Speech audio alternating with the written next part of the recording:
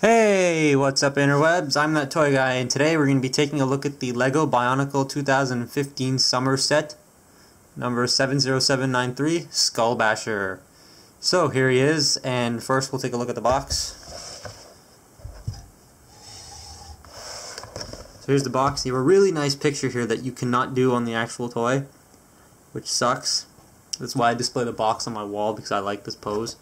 But you have all your information here. You have Onua reaching for his mask. You have his name, LEGO, Bionicle, mask creation. On the back you have the comic of them charging and him stealing Onua's mask and him being all evil and the Toa wanting to help Onua. You got all the gimmicks and stuff on the side, actual size mask, and the combination models, and him in another pose he cannot do. That's about it for the box. And one thing I forgot to point out in Skull Slicer's review is that these are the... See, look at that. Look at how easy that was. Just to squish this thing. I'm so happy the new boxes can't do that. So yeah, box.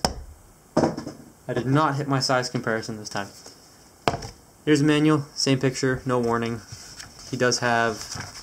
What is it? 26 pages? Yeah, 26 pages. Here's page 26. There's the parts count. Again, there's the combo model. All the figures you need to make it, the website, which doesn't work for this combo model anymore. It's got the new one up there. App information, poster, win. Now it's on the floor. And here is Onua. This is Onua's nemesis. Here is Skull Basher, and I wish he was bigger. Right off the bat, in the cartoon that was released on LEGO's website, he was a lot bigger. And this set is significantly smaller. Like here he is next to a deluxe. Right off the bat. There he is next to a deluxe. He's pretty small. But yeah, this one's one of the more unique sets. Him and Skull Scorpio being the most unique of the bunch because of their gimmicks. And I don't know if you can hear that noise, but the air conditioning's turned on. It's really loud. Anyway, he can hold his mask, or Onua's mask, in these axes here, which are flexible. And that's for Skull Grinder, which I will get to whenever I get a Skull Grinder. But they can hold masks here and they can rip them off. Same way as Skull Slicer, so I'm not going to show that off. Well, actually, no, I'll show it off. They work just by these hooks here, gripping the back of the mask and just pulling it right off. So these blades, first of all, are new pieces, and they look awesome. These look like what Leia should have used instead of the propeller blade things that he had. But I do understand them. And I do like them. Now, new pieces wise, he's got the new mask, he's got the new pauldron pieces, new axes, new chest piece, rib cage, and new printing on the chest piece, which I like this printing a lot. This one is awesome. It's got a mechanical rib cage and a chain going across that's not making my camera focus on it. But yeah, it's cool.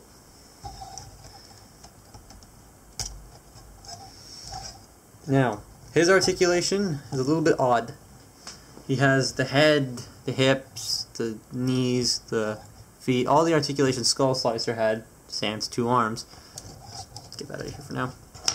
But he also has armpit joints that will spring right back thanks to a little Technic thing, I don't know what that's called there. That's the gimmick. You see this giant red button on his back? Now normally people would say don't push the red button. In this case, you push it, he will smash forward. Hence the name Skull Basher. He'll also do this. You just take him and he will punch side to side. Now this gimmick is good in concept, but it didn't exactly play out well in set form because it's makes the thing very floppy. There's no friction to the joints, and that kind of sucks. But he's posable. You can pose him in whichever way you want him, and he will pose there. Now looking at Onua's mask here, this looks cool too. Again, reminds me of the Grape Jolly Ranchers, which is awesome. I like this a lot.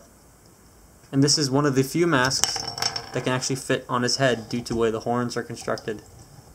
Like Tahu's mask will not fit on there, but then again, why would you want to put that there? Now, another big glaring problem this set has with horns.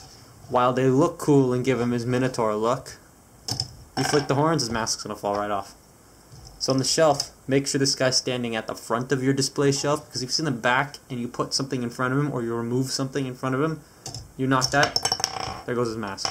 And then you will lose. I lost this for about a week. That kind of sucked. I found it when I was vacuuming.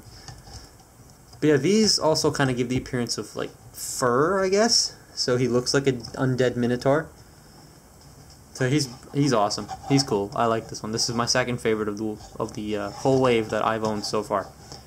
He does have the big Onua feet and the purple, which kind of goes in with, again, the theme of him being Onua's arch nemesis. Just put that in here. And I love how the mask just like clicks in there and can be held. And again, he has pseudo everything light piping, so again he can join on with his buddy Skull Slicer here in their epic everything piping. And here, let's get rid of the mask. Here he is with Skull Warrior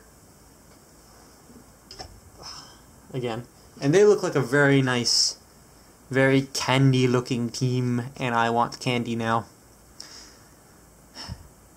But yeah, Skull Basher's cool. I like him. I definitely recommend you pick him up as well. Even if you don't want to get him for the set, if you want to get him for the pieces, he has some really nice exclusive pieces in the set. Like everything that's purple, and the axes, and the gimmick. Even if you want to put gimmicks in your mocks, then you can use this gimmick as a guideline for other gimmicks you want to make.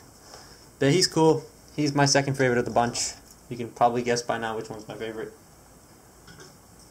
But yeah, that has been my look at the LEGO Bionicles 2015 Summer Set Skull Basher. Forgot his name already. And I'm that toy guy, and stay tuned for my next video.